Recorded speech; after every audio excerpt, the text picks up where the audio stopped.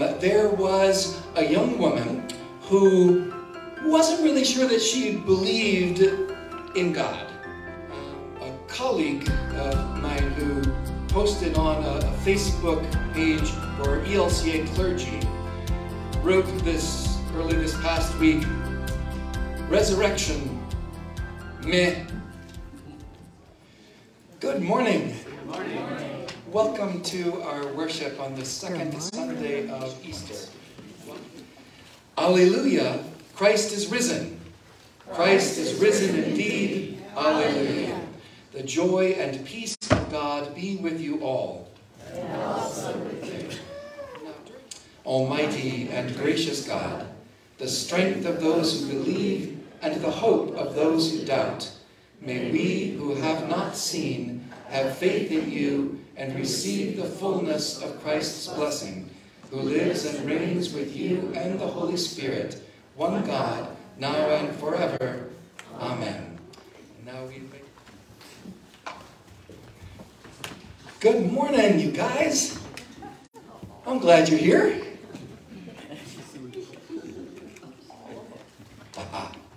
So, there is a story that goes kind of like this. There was a young woman who wasn't really sure that she believed in God. Wasn't really sure about all of this. But she was friends with a woman named Mrs. Goldberg. And Mrs. Goldberg knew God very well and believed in God. And Mrs. Goldberg would go every weekend to worship at the synagogue. And so this young woman would go with Mrs. Goldberg every single weekend. There was Mrs. Goldberg and there was her young friend sitting next to her.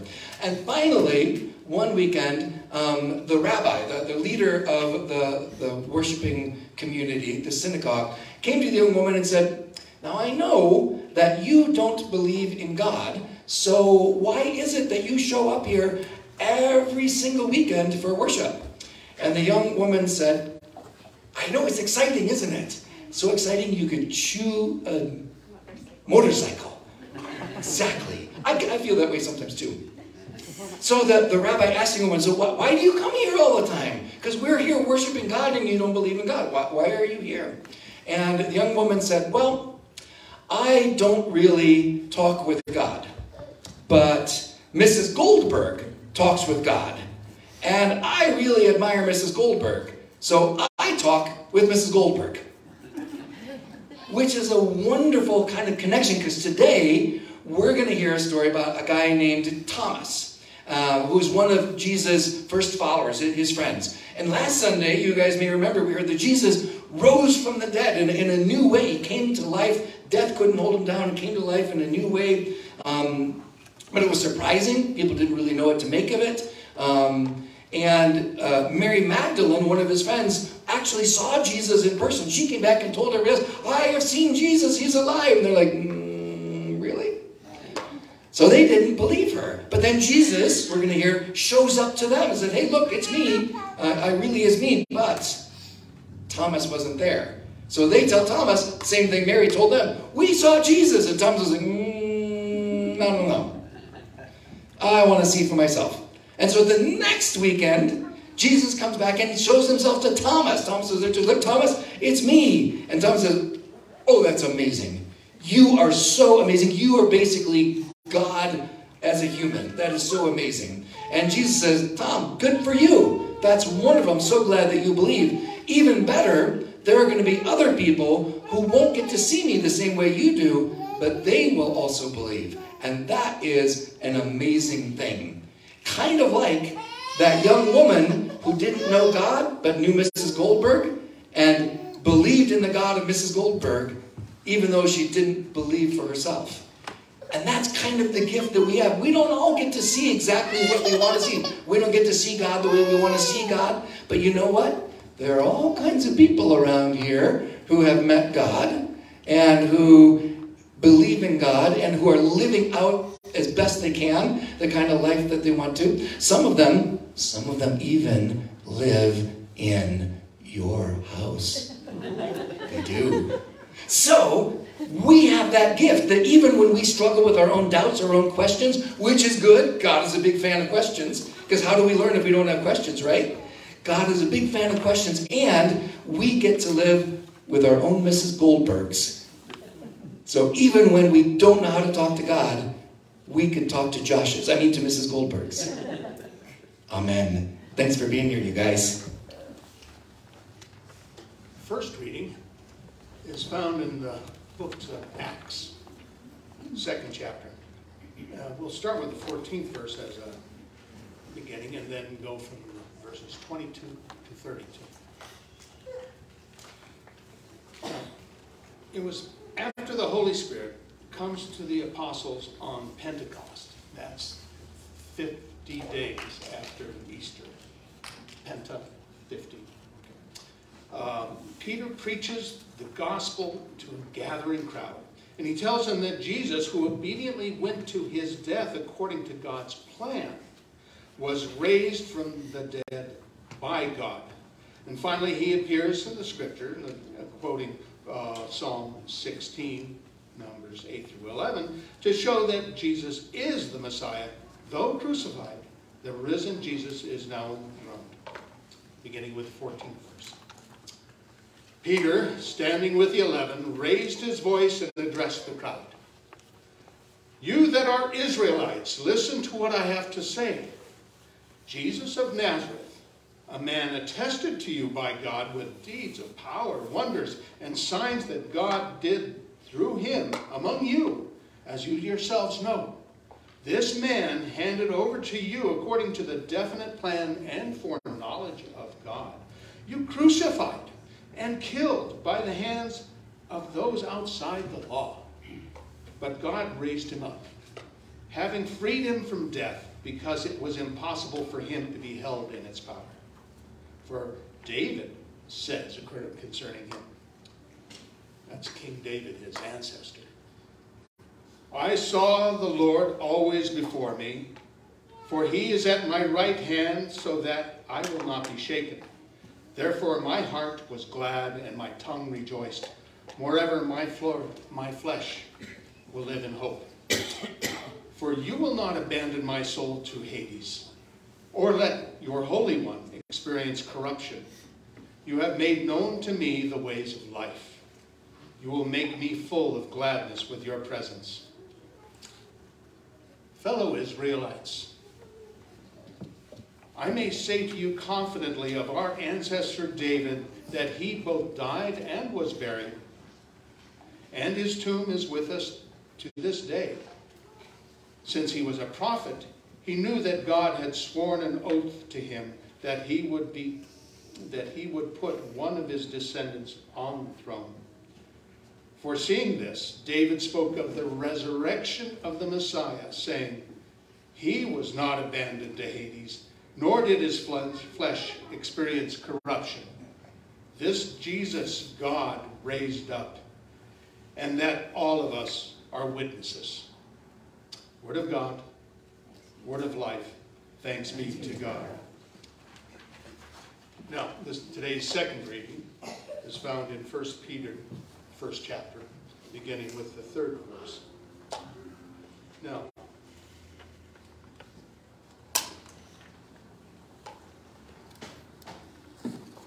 this epistle was written to encourage Christians experiencing hardships and suffering because of their faith in Christ. And this letter opens by blessing God for the living hope we have through Christ's resurrection, even amid different circumstances and surroundings. Blessed be the God and Father of our Lord Jesus Christ. By his great mercy, he has given us a new birth into a living hope through the resurrection of Jesus Christ from the dead, and into an inheritance that is imperishable, undefiled, and unfading, kept in heaven for you, who are being protected by the power of God through faith for a salvation ready to be revealed in the last time. In this you rejoice, even if for now, in a little while, you have had to suffer various trials, so that the genuineness of your faith, being more precious than gold that, though perishable, is tested by fire. This may be found to result in praise and glory and honor when Jesus Christ is revealed. Although you have not seen him, you love him. And even though you do not see him now, you believe in him and rejoice with indescribable and glorious joy. For you are receiving the outcome of your faith, the salvation of your souls. For the word in Scripture, for the word among us, for the word within us, thanks be to God. The Holy Gospel according to John, the 20th chapter. Glory to you, O God. So this Sunday's story picks up immediately after the Easter story that we heard, at least at the second service last Sunday. So that's the one where Mary Magdalene goes alone first thing in the morning to the tomb, gets there, tomb is empty, no body inside. She freaks out, runs back, tells the male disciples, 2 of them come back with her, competing, racing, because that's what boys do. They look in, they see no body, they see the grave close there, they leave, she stays. She sees angels say, where's the body? They say, he's raised, he's not here. She turns around, oh look, there's the gardener. And if you've got the body, please tell me. The gardener says, Mary. And she says, oh, my Lord, you're not the gardener, you're my Lord Jesus. And he says, don't hold on to me, I've got places to go, things to do, but go tell the boys that I am risen and returning to my Father and their Father. She goes back, she says, I have seen the Lord. And we pick up. When it was the evening on that day, the first day of the week, and the doors of the house where the disciples had met were locked for fear of the Judeans, Jesus came and stood among them and said, peace be with you. After he said this, he showed them his hands and his side. Then the disciples rejoiced when they saw the Lord. Jesus said to them again, peace be with you. As the Father has sent me, so I send you. When he had said this, he breathed on them and said, receive the Holy Spirit. If you forgive the sins of any, they are forgiven them. If you retain any, they are retained. But Thomas, who was called the twin, one of the 12, was not with them when Jesus came. So the other disciples told him, we have seen the Lord. But he said to them, unless I see the mark of the nails in his hands, and put my finger in the mark of the nails and my hand in his side, I will not believe. A week later, his disciples were again in the house, and Thomas was with them. Although the doors were shut, Jesus came and stood among them and said, peace be with you. Then he said to Thomas, put your finger here and see my hands. Reach out your hand and put it in my side. Do not disbelieve, but believe. Thomas answered him, my Lord and my God. Jesus said to him, have you believed because you have seen me? Blessed are those who have not seen and yet have come to believe. Now, Jesus did many other signs in the presence of his disciples which are not written in this book. But these are written so that you may come to believe that Jesus is the Messiah, the Son of God, and that through believing you may have life in his name. The Gospel of the Lord. Praise to you, O Christ.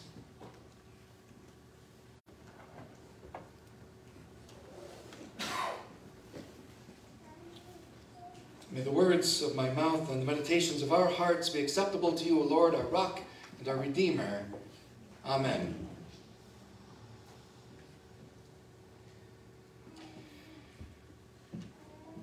A colleague of mine who posted on a Facebook page for ELCA clergy wrote this early this past week, resurrection, meh.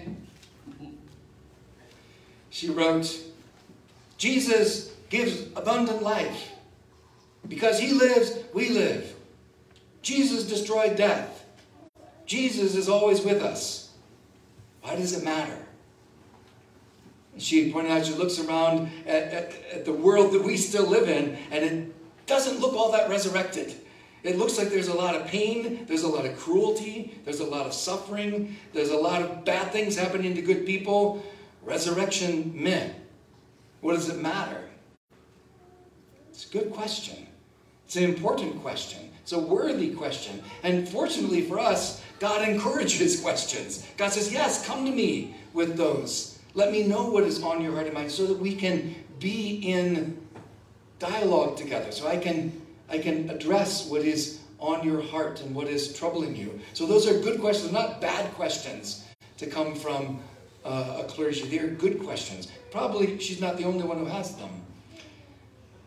There's a seminary, an ELCA seminary professor by the name of Mark Allen Powell, who produced a resource, How Lutherans Read the Bible. A lot of good gems in there, but one of them that I come back to often is, he says, I believe that we have exactly the Bible God wants us to have, which means that if we are struggling with parts of it, that maybe God wants us to struggle.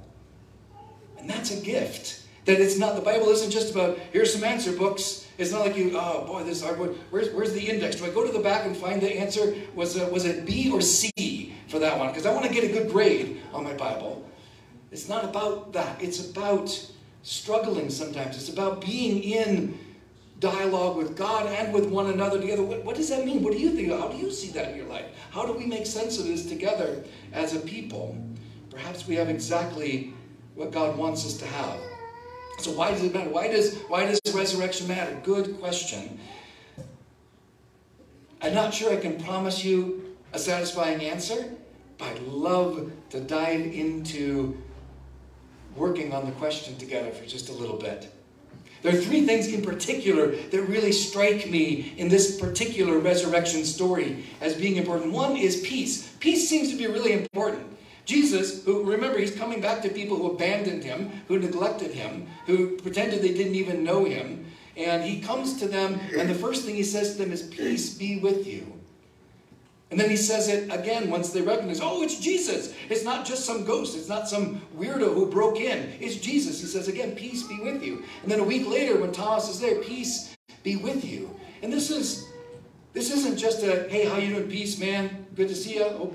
Hope you had a good week. Haven't seen you for a while. It's not just that. It's much deeper. It's much fuller. The Greek word is irene, and it comes from the Hebrew word shalom. And both of those mean not just a lack of conflict, like let's get along. If you can't say something nice, don't say anything at all. It's not that. It is peace with justice. Peace through justice. Peace that is shaped by justice, by righteousness, by fairness, by equity. This is what he doesn't just say, well, I hope that you can find that someday. No, I give it to you. You have it.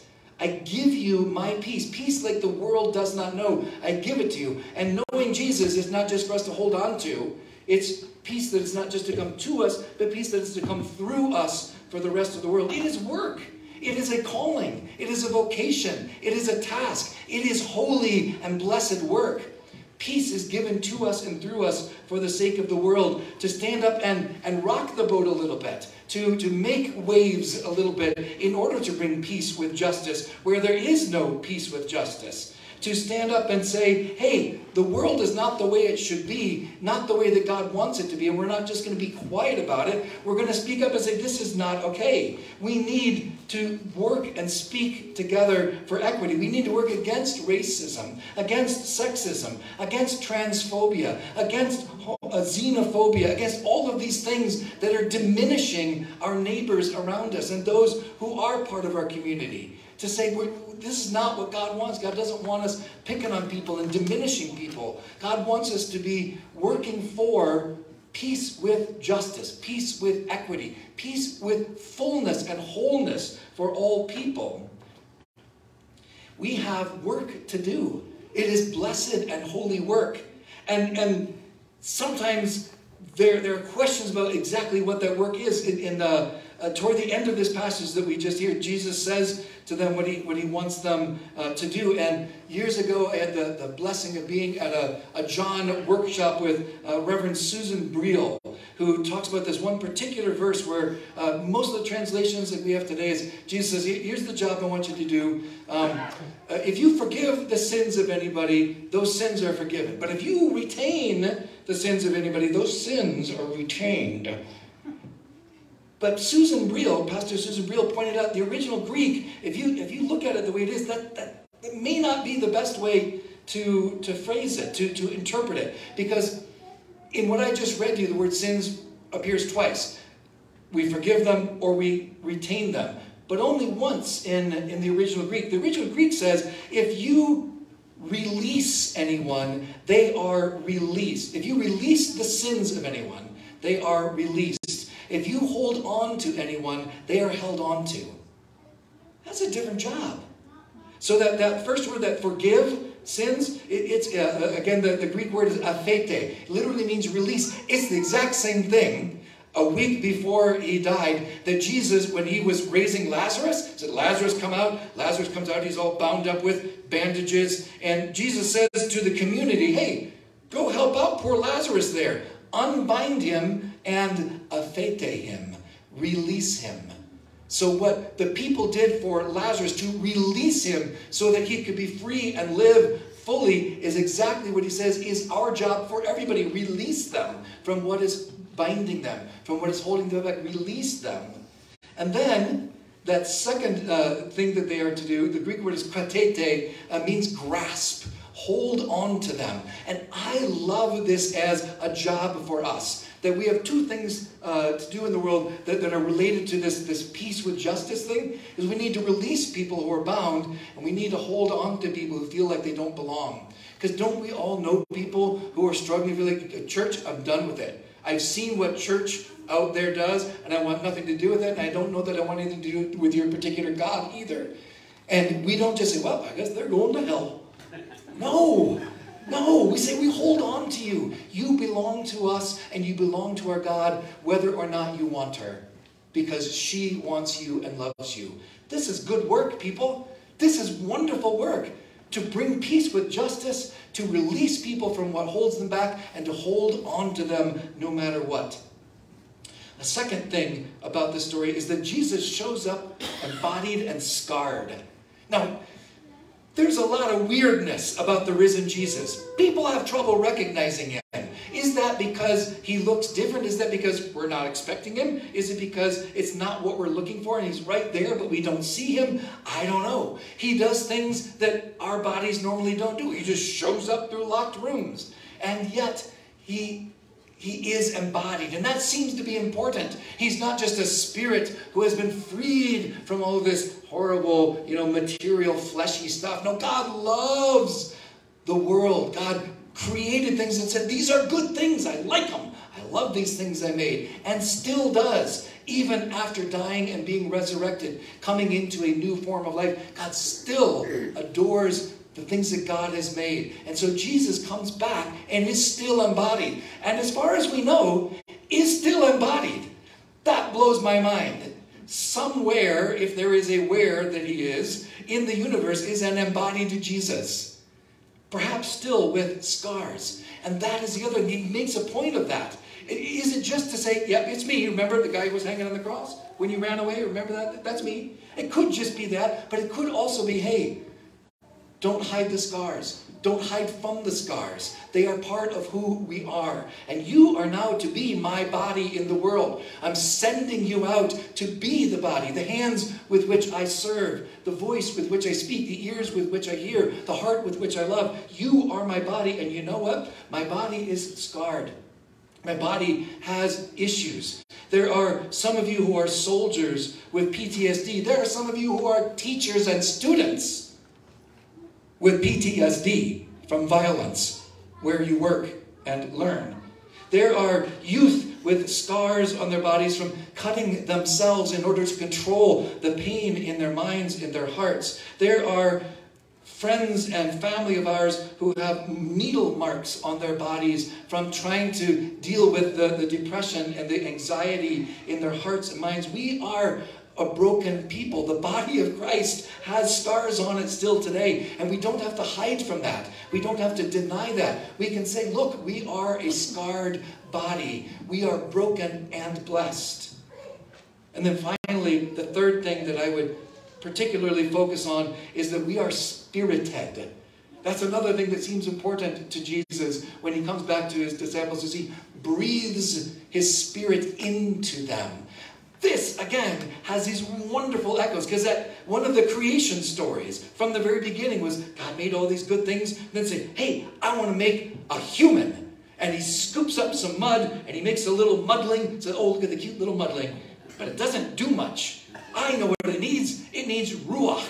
It needs my breath, my spirit, and breathes it into the mudling. And then the mudling is a human. And it has life, and it makes choices, and it does things, and it interacts. And that's what Jesus does here. Breathes that into the disciples. And we just heard a few weeks ago about the story of Ezekiel, the prophet, looking out at the people who are have been taken away into exile, and they feel like they're dead as a community, as a people. And God says to them, hey, I'm going to raise them up. See those bones? I'm going to put flesh on those bones and skin on that flesh, and they're going to rise. And then there they are standing, but they're not doing anything. And God says to Ezekiel, call upon the ruach, the breath, the wind. And it comes into them, and they are alive again as a people, not just as individuals. And that's what Jesus does to the disciples. Breathes that spirit into them so that in order to do this difficult and amazing work we've been given to do, we have within us a power that is beyond our own. We have the power of God in and with us and through us for the sake of the world. That's pretty exciting stuff. Resurrection, man, why does it matter? It's a good question. It's a worthy question. And sometimes we are deep in despair and we look around and we see the world does not look all that great. Why does it matter that Jesus was resurrected? Well, part of it is that we are in this together, not just on our own. You're not off on your own trying to force yourself to be joyful about resurrection. There may be times where you can't be, where you are so much, maybe that's where my colleague is. She's looking around and she is overwhelmed by the pain of the world, and that's okay. That's why we do this together. That's why all of these verbs we have here are y'alls, not just yous. He's speaking to all y'all, to us as a community. One of the stories I love about Martin Luther, late in life, he married Katerina, and they had some children together. His daughter Magdalena, he adored Magdalena. And when she was 13 years old, she died in his arms. His 13-year-old child died in his arms. And a friend of his wrote to him and said, well, Martin, at least you have your faith to sustain you. And Martin wrote back something to the effect, now right now I don't, I'm too broken. I am too torn up by the pain and sorrow I'm going through. You will have to believe for me until my faith revives on my own. That's part of what we do for each other. We hold the faith together for each other. That's why we baptize little babies. Don't ask that little baby, can you recite the Apostles' Creed? We don't do that. We know the Apostles' Creed on behalf of her. We believe for her and with her until she grows into that faith. It is a community. And this community allows people to be where they are in their despair, but doesn't leave them alone, gathers around, connects with people, cares for them, lets them know they are loved in spite of how horrible things are around them. Resurrection life means that we are blessed to do the work of God's peace with justice. God's resurrection means that we are people who are scarred and embodied and blessed. Resurrection means that we are spirited with a power beyond our own for the sake of the world. Resurrection, why does it matter? Because of resurrection, we are scarred and inspirited to embody and bear God's peace with justice for everyone. That's why it matters. Amen.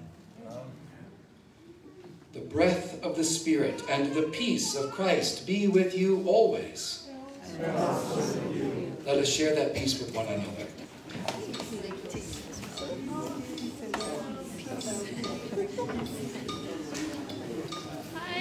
Peace be with you.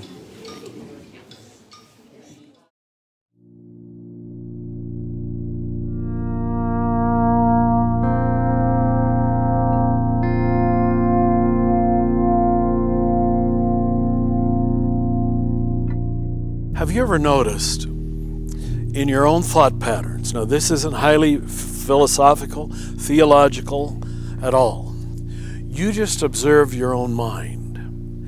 And if there's something negative or problematic, you will wrap around that immediately. Watch yourself. You can have even a moment of great joy, and it's hard to wrap around. It's hard to sustain happiness. It really is. You have to work. You have to choose. You have to clear away the garbage to sustain honeymoons and moments of happiness. They run away for some terrible reason. It's almost diabolical. I mean that.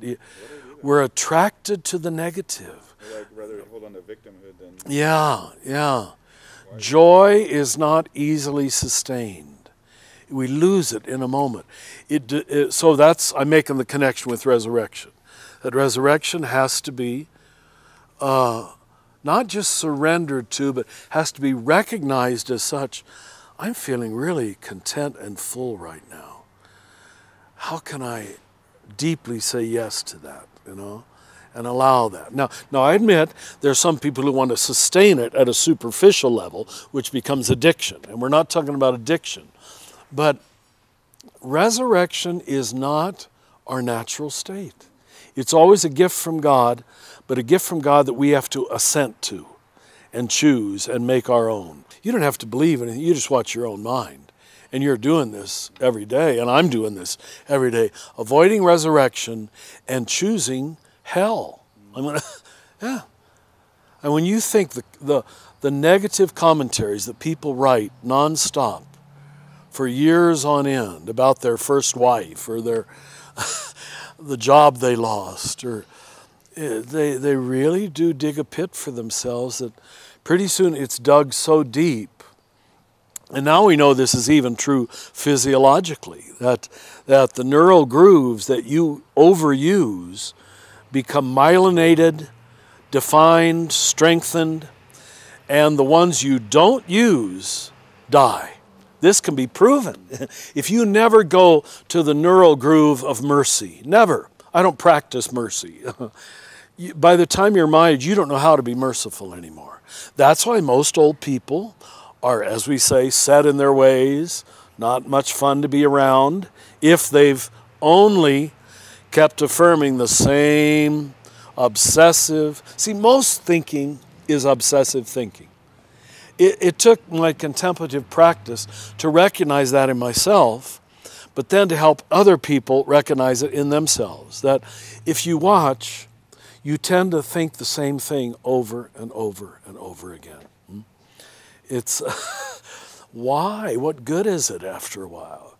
So unless you jump out of that neural groove that you've over-practiced, now that's what you're doing in contemplation. You have the temptation to the resentful thought from the guy who did me in yesterday. All right, okay. You can go back to that, but you've thought it once.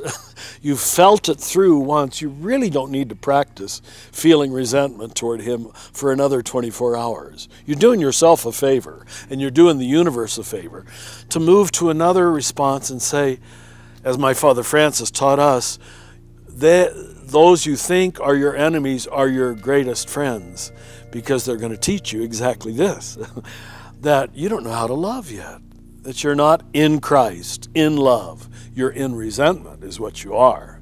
And when you're in resentment, you're not in Christ. The two can't coexist. So you see how I keep bringing it back to some kind of necessary meditation, contemplative practice, because otherwise people don't see these things. And ministers get up before huge congregations and preach an entire sermon on a good scripture, but out of a resentful mindset. It's largely not just a waste of time, but destructive.